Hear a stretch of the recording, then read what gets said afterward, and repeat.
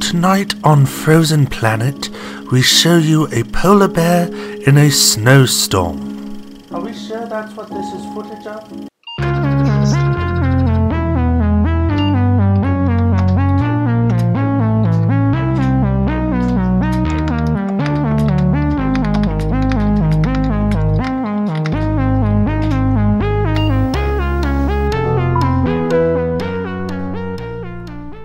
So today's video is actually going to be like semi-informative, and I'm going to talk to you about penguins and polar bears. Why penguins and polar bears, you ask?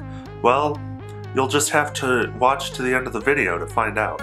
Now, to start off, I am neither an ornithologist nor an ursinologist, so my primary qualifications for making this video are that I have a camera, some video editing software, and an internet connection. Nonetheless, I have done a little bit of research for this video, and you can find my sources cited down in the basement. Okay, so you might not know this, but most polar bears live in the northern hemisphere, while most penguins live in the southern hemisphere. A big difference between the two, besides the whole location thing though, is that there's just the one polar bear species, whereas there are 18 penguin species in the world. Also, not all of those penguin species live in Antarctica. There's even one that lives in Africa, which, according to this handy map, is not Antarctica.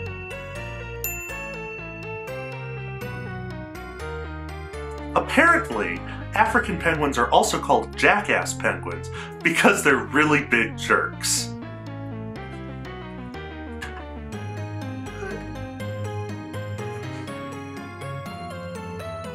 Oh. Oh. Okay. Okay, okay. Okay. Actually, it's apparently because they sound like this,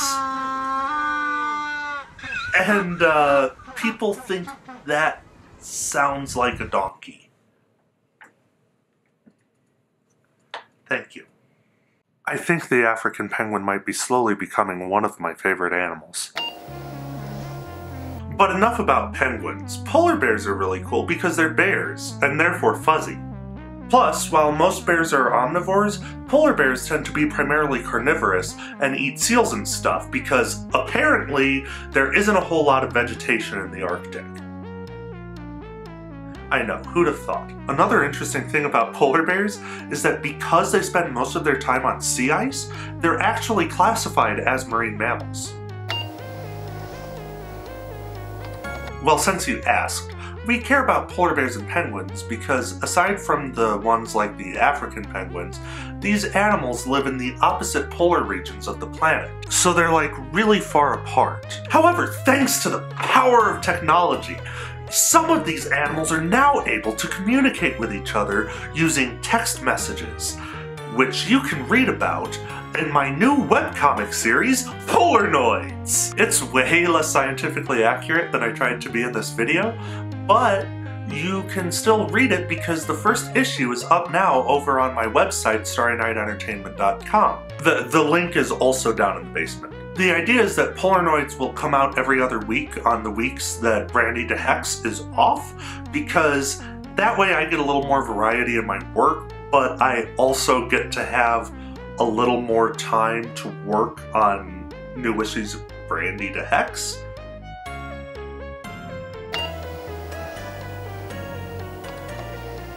No, I was gonna make a video anyway, and I just thought it would be fun to have it tie in with my new comic series. Plus, I got to read about a bunch of animals, which makes it so it's definitely a win for me.